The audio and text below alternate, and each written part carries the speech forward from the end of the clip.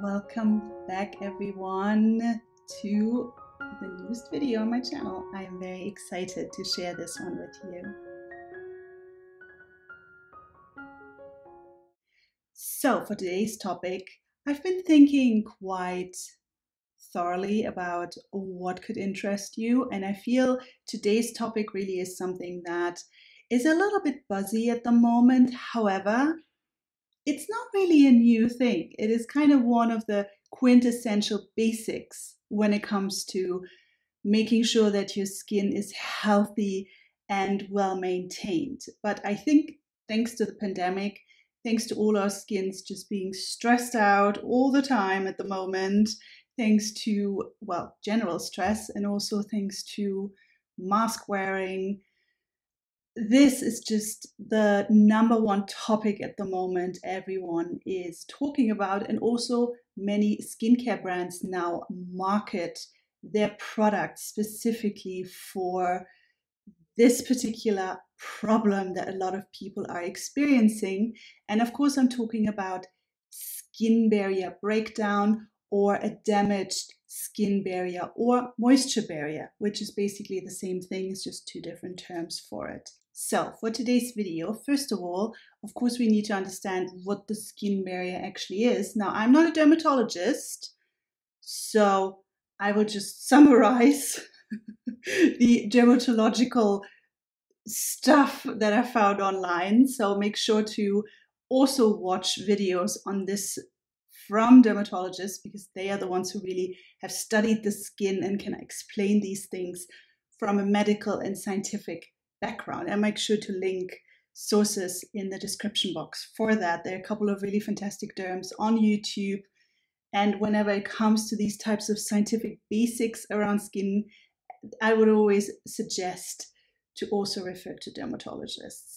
But just as a summary, first we're going to determine what the skin barrier actually is, and then we're going to, or I'm going to, I don't know why I always say we, it's the royal we.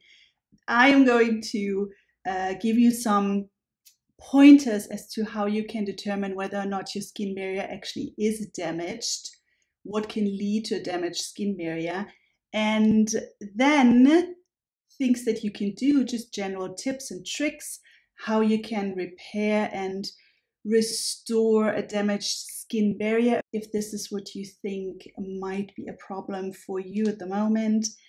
And last but certainly not least, I'm also going to show you a little skincare routine with Korean beauty products that I feel would be ideal as a very minimalist, simple, straightforward skincare routine to repair your damaged skincare barrier. Okay, let's get started.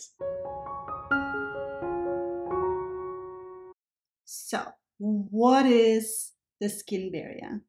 Now, in general, and you probably have heard that if you've already done your research on what to do about a damaged skin barrier, in general and in sort of mostly layman terms, the skin barrier is the outer layer of your skin, that layer that works as a protective layer against outside pollutants, bacteria. It helps keep out the nasties, and it also helps to keep in moisture so that you don't just dry out like a prune, right? When it comes to scientifically what the skin barrier is, again, I am an amateur, so please watch a couple of dermatologist videos on this if you need the science behind it.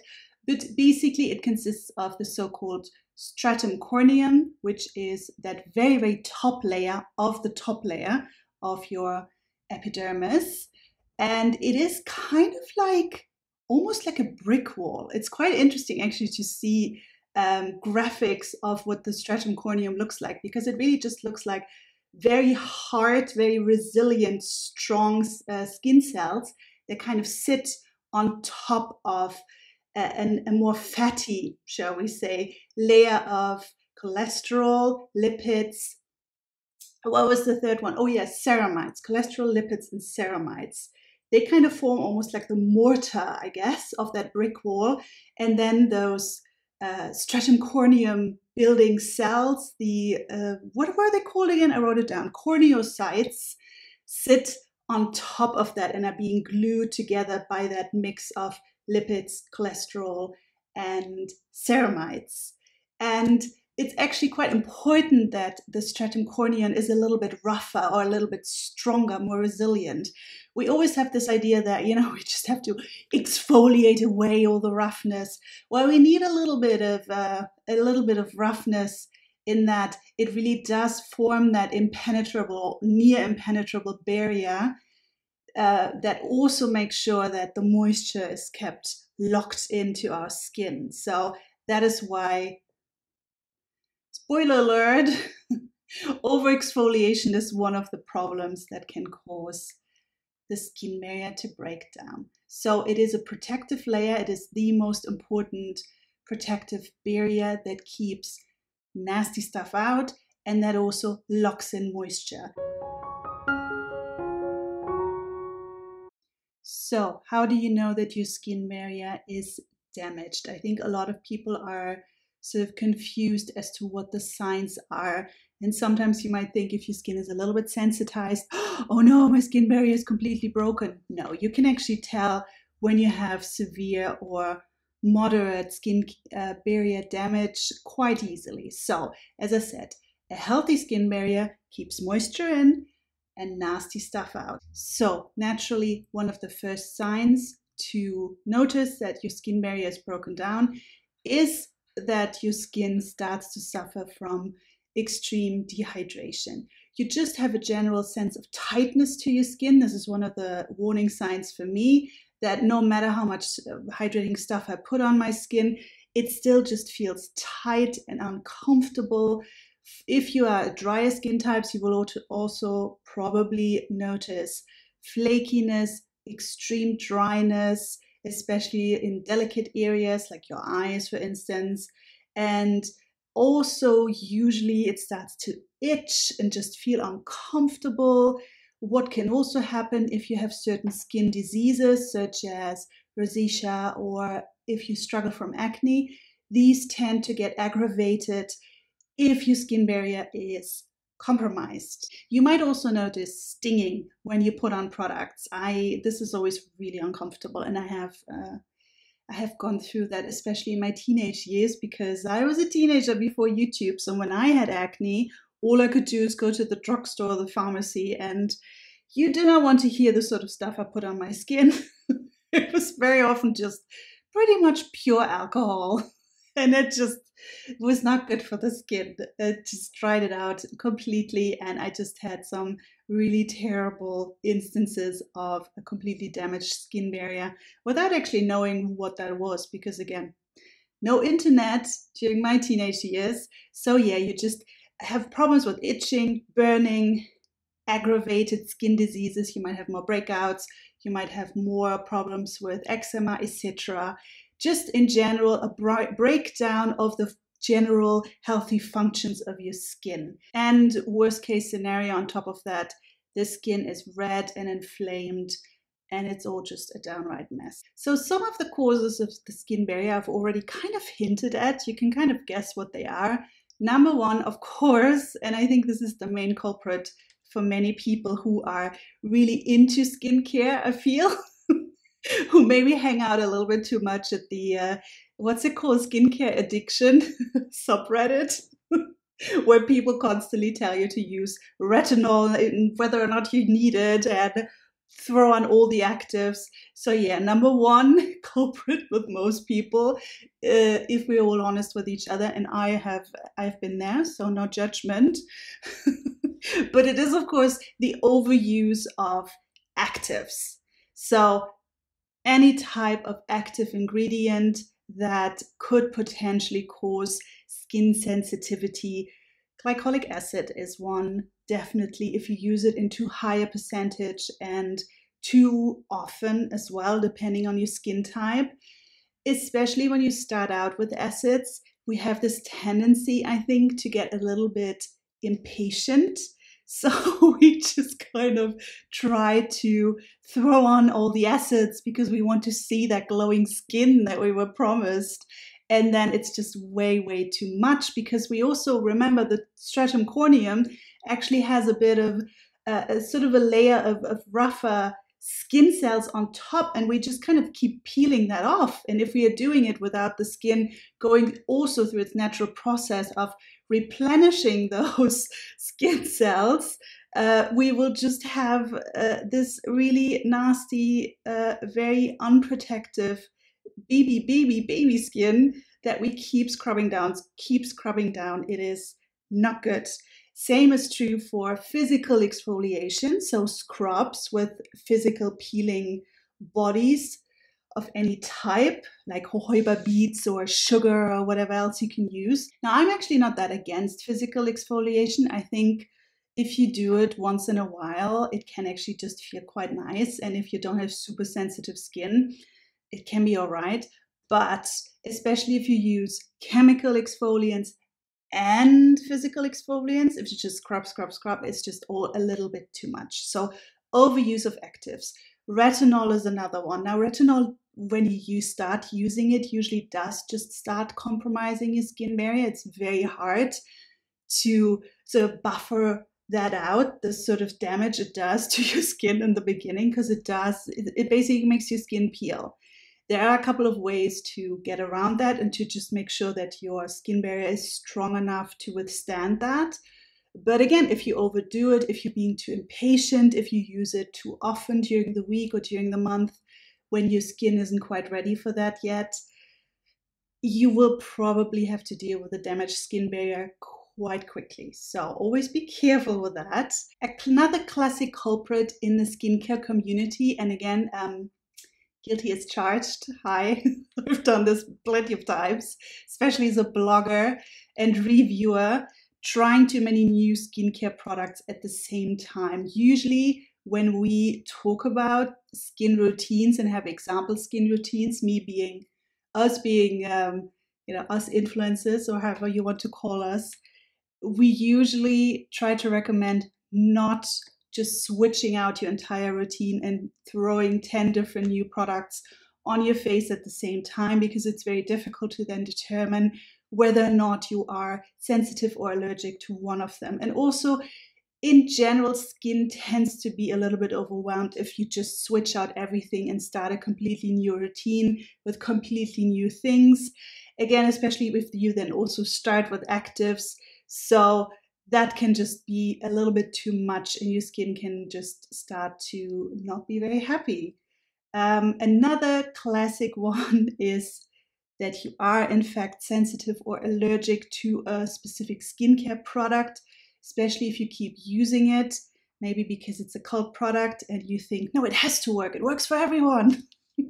But the truth of the matter is, unfortunately, you can be allergic to pretty much everything. So even the best product in the world, let's say the Cosrx snail mucin essence, if your skin doesn't like snail mucin, if you're allergic to snail, this might cause a severe allergic reaction, and it will cause the stinging. It might make your skin just start freaking out.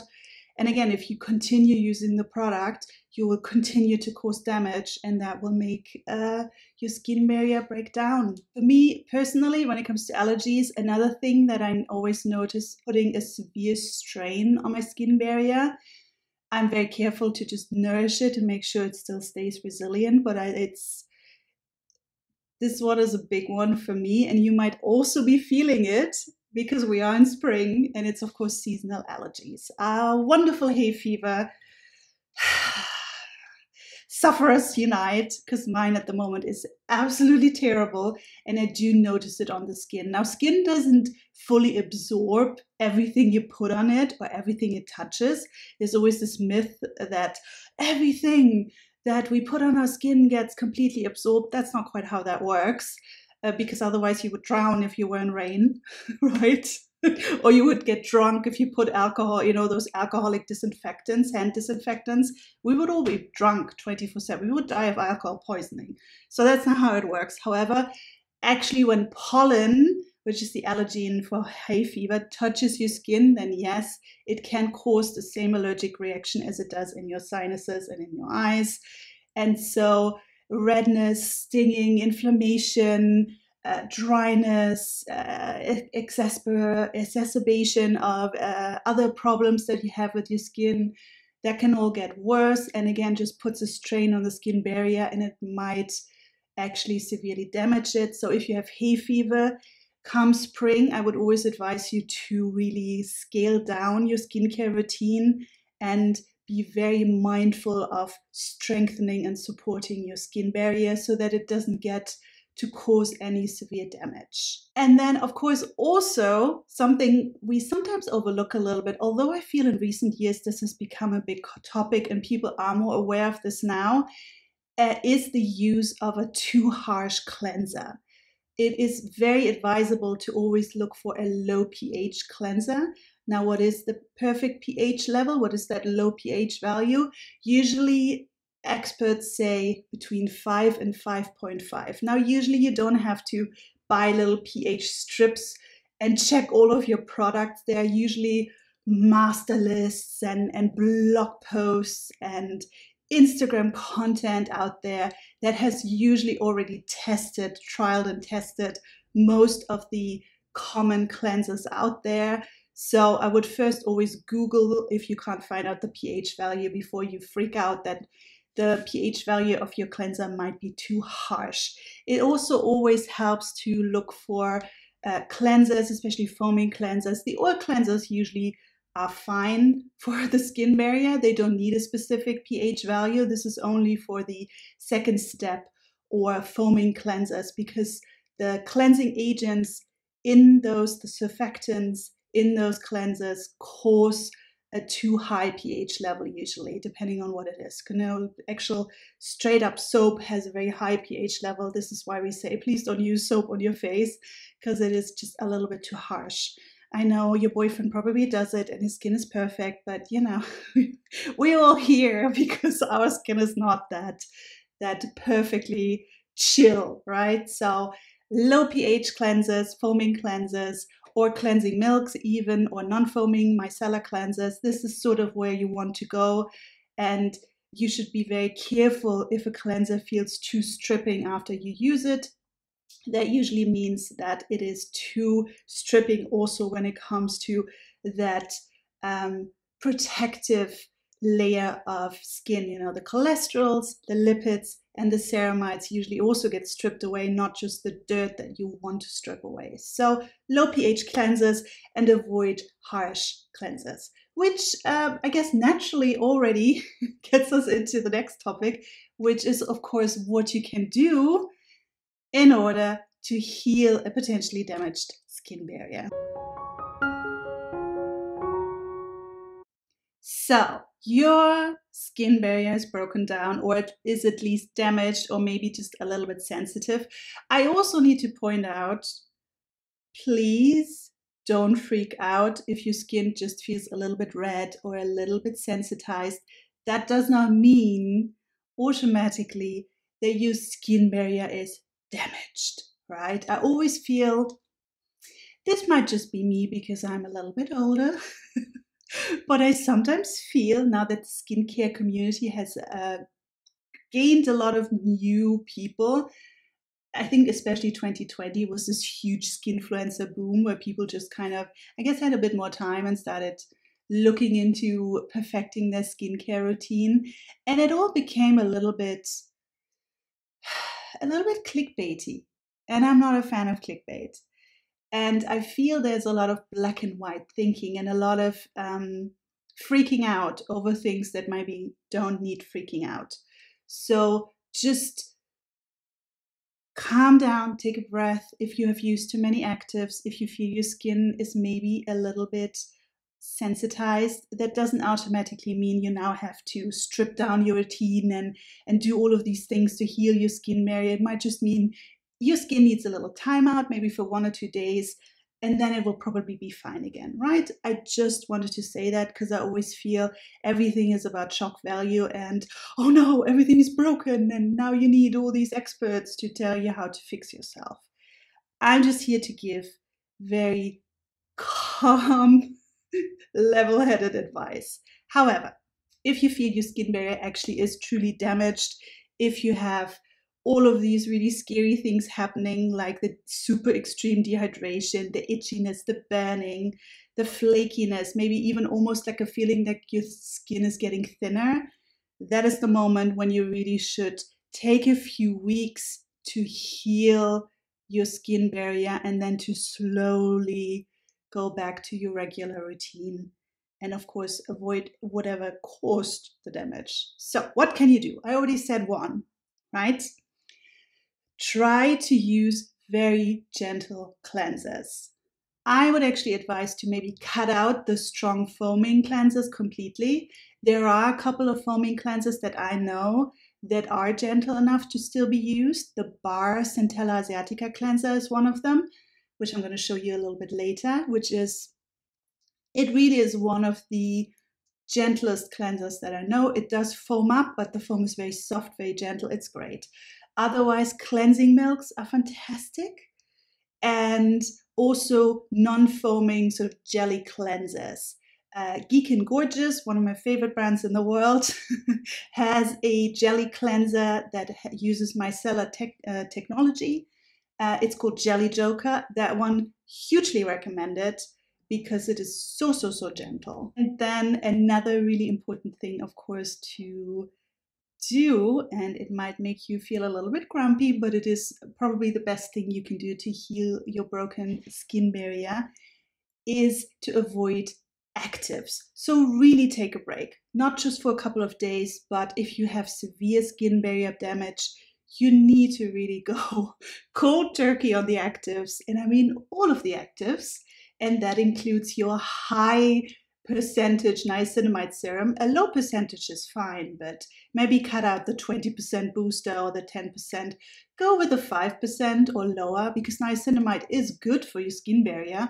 But if it goes over 5%, it actually can be drying and damaging. So always be a little bit careful with those higher percentage niacinamide products, but also, of course, your retinols and especially your chemical exfoliants, because those are usually the ones where we tend to overdo it a little bit. So take a little break with those. I would say 3 weeks, maybe even 4 weeks. See how you feel after 2, and then maybe very gently after 2 or 3. Again, I would actually say 4.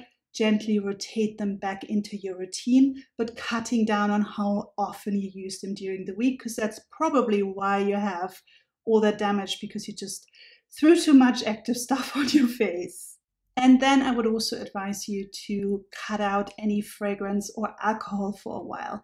Now, I'm not actually anti-fragrance. I always think that is another one of those extremes that I see in the skincare community, that everyone is like, no fragrance, all fragrance is damaging. That's not quite the case. Lab Muffin did a fantastic video on this that I'm definitely going to link in the description box, because she just always has such a wonderful level-headed way of looking at these things.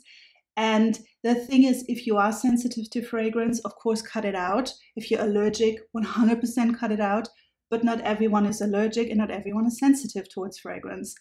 So for me personally, usually I can handle fragrance very well, and I like a nicely scented product. I'm a little bit old-fashioned when it comes to that. However, now that we have hay fever season, and I know that my skin barrier is already overly taxed from having to fight off all those allergens in the air, right? I usually actually try to go fragrance-free as much as possible, because it is just better to not risk it and have my skin suddenly become sensitive towards something it can usually handle, which can happen when your skin barrier is compromised. Because it's not like fragrance is good for your skin, right? It's not needed, and there are a lot of fragrance-free options. And I have a lot of fragrance-free stuff on my shelf, so that's all fine. So alcohol, again, actually a little bit of alcohol in skincare once in a while is not the complete devil that some people paint it. It can actually help, for instance, with skin penetration for certain ingredients that are harder to get into the skin. It also works as a dissolvent for sort of powdery ingredients. So it from a formulator's perspective, it does make sense to sometimes use alcohol. And if it's used properly in a good formula, it doesn't actually necessarily dry out your skin. However, if you already have very sensitized, dried out skin, it is definitely better to go for an alcohol-free formula, because what you're trying to do is heal your skin barrier, but also replenish all that lost moisture from it all kind of evaporating out of the damaged stratum corneum, right? So focus on hydration and focus on cutting out whatever can take out that dryness or potentially aggravate your skin. This also means that you should try to go for a more minimalist routine. Again, actually, in general, I'm not one of those people who thinks everything has to be minimalist. I sometimes like a multi-step routine. Do I sometimes use 2 toners in one routine, or 2 serums, or even both? Yes, I'll admit it. I know it's not fashionable, but sometimes I just really like to layer my stuff, as we used to do when we started with K-Beauty.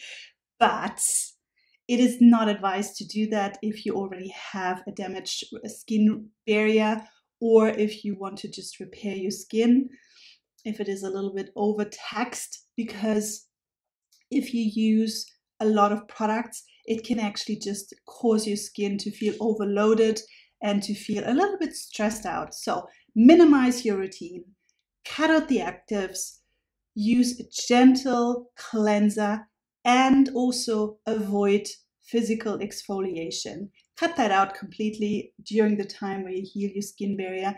It will probably be too much. What you can potentially use as a physical exfoliant that is very, very gentle is just one of those wash powders, Korean wash powders. They're actually really good and usually aren't too abrasive, so that usually works quite well.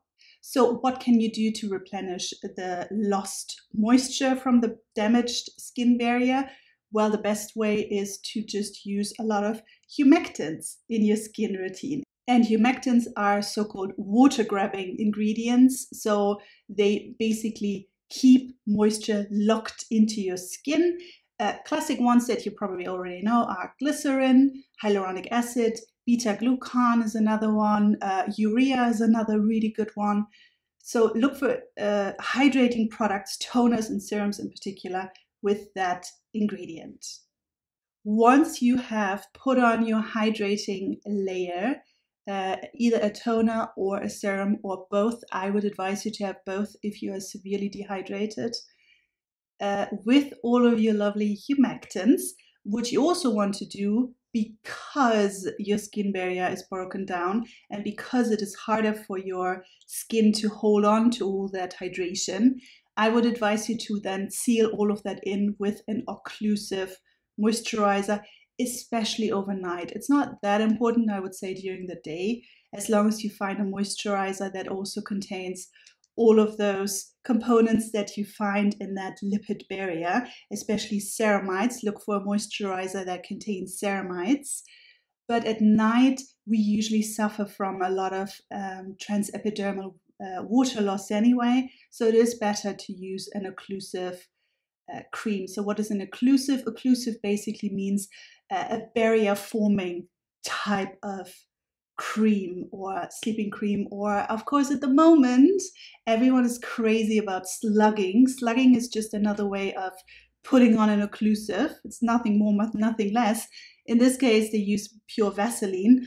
I don't really think that would work for my skin. I'm actually going to do a little experiment and going to try it, but I have a feeling me and mineral oil, we usually don't do that well together. Not because it's a bad ingredient, but it is usually just a little bit much for my combo skin. But I mean, try slugging. Slugging is very good if you can tolerate pure mineral oil or petrolatum.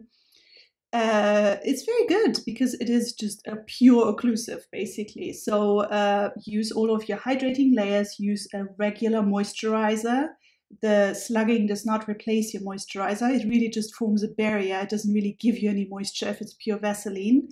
And then put on your Vaseline, and then, you should probably wake up to much plumper and better hydrated skin. But you can also use just a regular, for instance, like a Cica balm that works really well as an occlusive, or a classic sleeping cream or sleeping mask that also is usually quite strong in silicones and mineral oils. All of these are occlusives.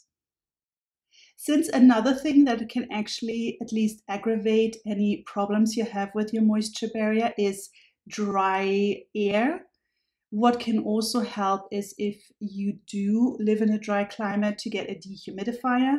That also helps with the whole moisture loss because it helps all the humectants that you have on your skin to then have enough moisture to grab onto from the air, basically.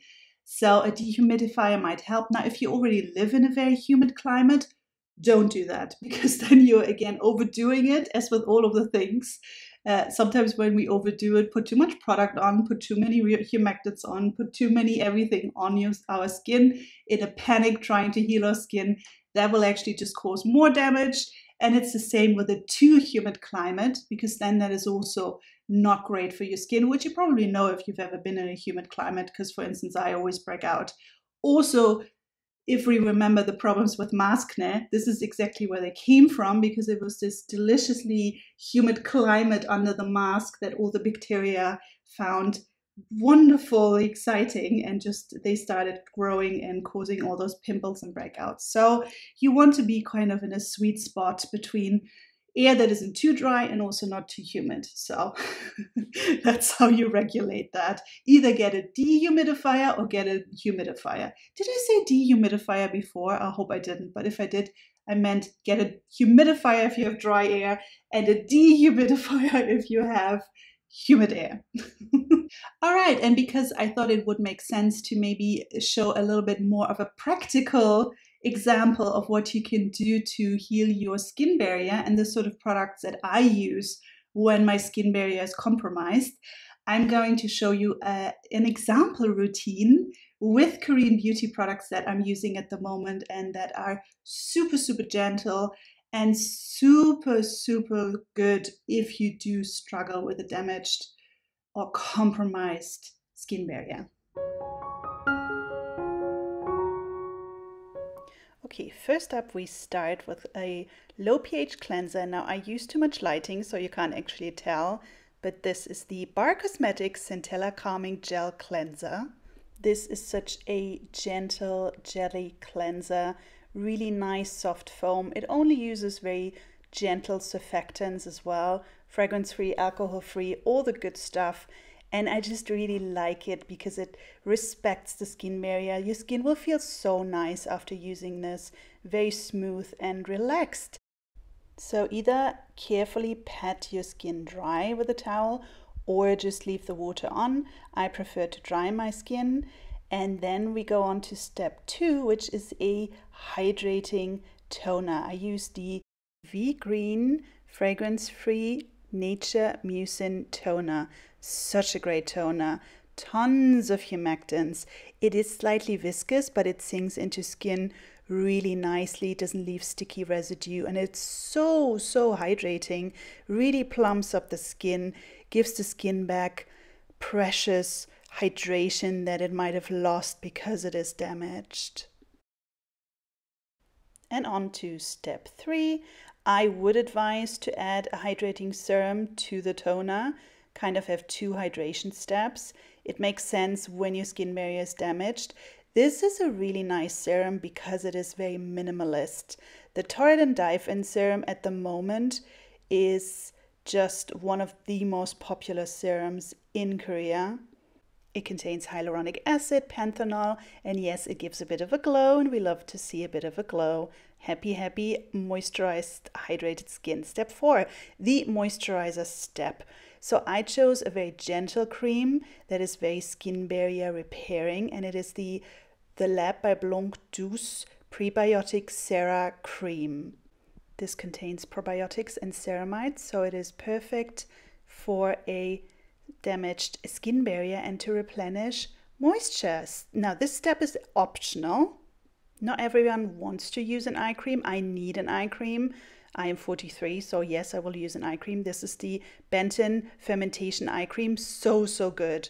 Can really recommend this one. It is so gentle, fragrance-free, alcohol-free, and really brightens the eye area. Highly recommend it. Now, this product, I love this product. So this is for your nighttime routine. This is that occlusive layer that I talked about earlier that helps seal in all that hydration for you.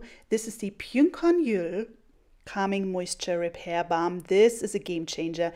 Seriously, one of the best balm products I've used. It doesn't feel sticky or heavy, full of goodness like squalane, shea butter. Oh, I love this one.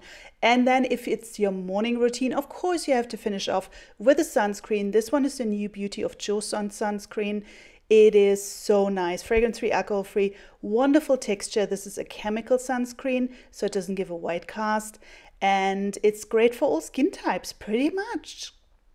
So yeah, in the morning you use your sunscreen after your moisturizer, and in the evening I would suggest using an occlusive balm. And otherwise, keep it simple and your skin will thank you. And just, you know, once in a while you can throw in a sheet mask if you want to, or a hydrating wash-off mask. All right, and that was it. That was probably another long video. I apologize. I always have too many ideas for one video, but I hope you enjoyed it, and I hope I see you again next time with a new video.